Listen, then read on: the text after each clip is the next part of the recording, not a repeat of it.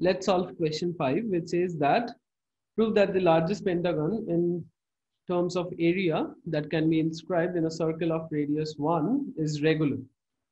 So if we have a pentagon inside a circle, so let's not draw it regular.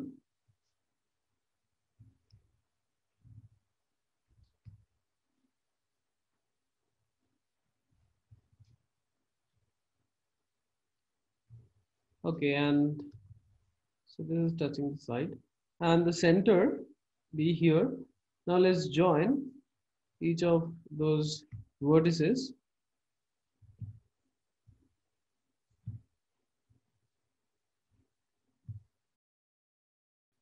And let's consider each of those angles as theta I. So this is theta 1, this is theta 2, this is theta 3, this is theta 4, and this is theta 5. And so if I can show that all those theta i's are equal, then I'm done. Now, as we know that the area of each of those smaller triangles is half times the radius, that is r, times r sine theta I, right? And now r is 1. So the area of, like, suppose this triangle is half r square sine theta 1. But again, r square is 1, and so it's half sine theta 1. So the total area of the pentagon is half summation j going from 1 to 5 sine theta j. And now each of those theta j's are from 0 to pi.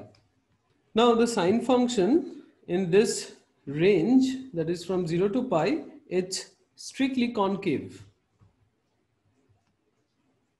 And so what we can do is we can apply the Jensen's inequality.